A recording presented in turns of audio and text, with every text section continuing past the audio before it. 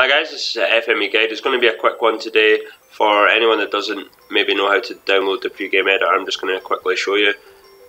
A lot of new players obviously they might not know how to do it.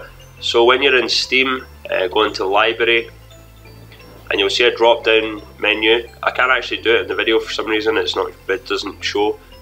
Maybe just one of the Steam things. But when you're in Library, scroll down to Tools and you'll see the editor there. All you're wanting to do from there is just basically install the game. It'll show up in downloads and it should create a desktop icon and you'll have access to the editor. So that's the video guys, hopefully it helped you. Please don't forget to like and subscribe and I'll see you soon.